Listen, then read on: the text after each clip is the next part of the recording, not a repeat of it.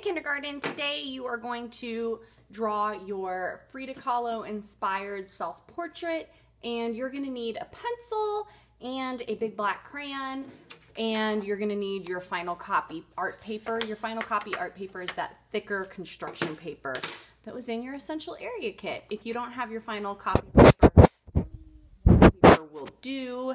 You're going to start off with your pencil. And you're going to do everything that we did last time, but today it's your final copy, so keep that in mind. So I'm going to take my hand and I'm going to put it in about the middle of my page, and that's going to help me make my head big enough.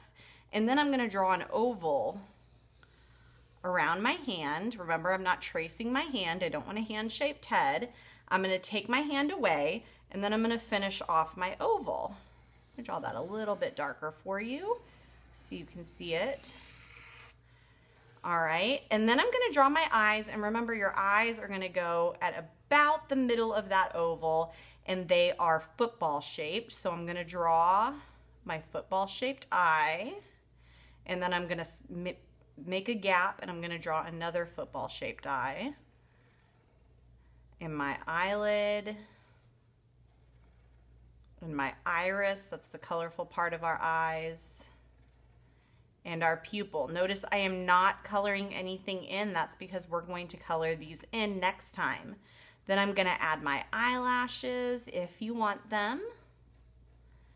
And my eyebrows. I'm just going to outline my eyebrows today. And remember, you want to leave a space, so I'm going to use my pencil to make sure that I created a big enough space for my eyebrow. And they arch and they go over your whole eye.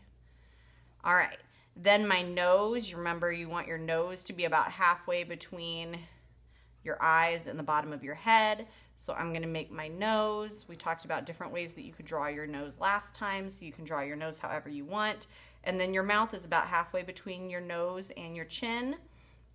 So you can draw your mouth any way that you want. I'm going to draw my mouth with lips and with teeth.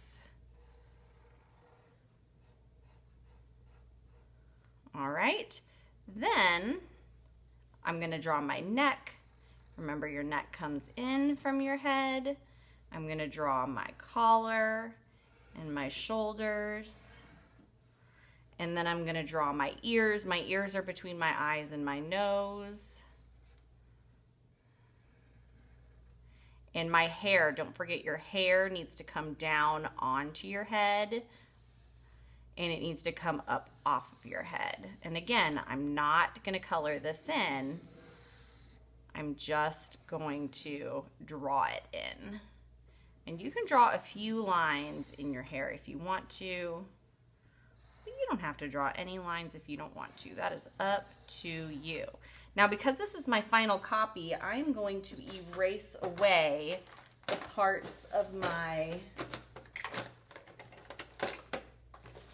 drawing that I don't want. So I'm going to erase away this part of my skull. And if you are like me and your pencil does not have an eraser, you can always use the eraser that is in your essential area kit. Let me go get one.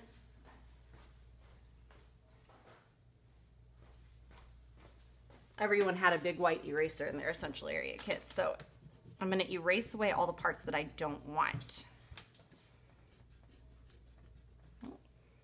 My camera is jiggling while I erase.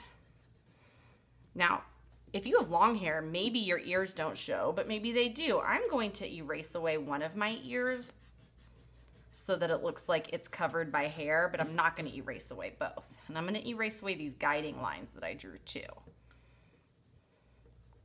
And I'm erasing them first because I don't want to be confused when I'm tracing over everything. Now that I've got everything drawn,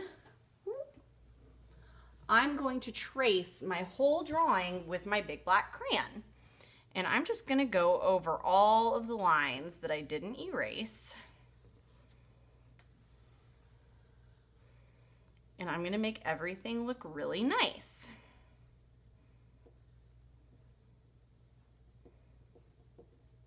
And of course, I can color in my pupil now, because that's the black part of your eye. And this is a black crayon.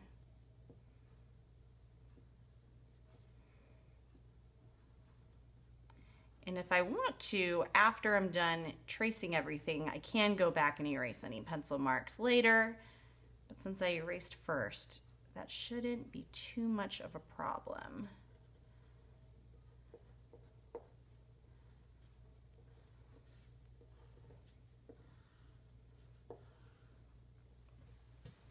Oh, whoops, I just covered over some of my hair. That's okay, I'm gonna make it work. I'm gonna make my hair go behind the shoulder instead. How does that sound?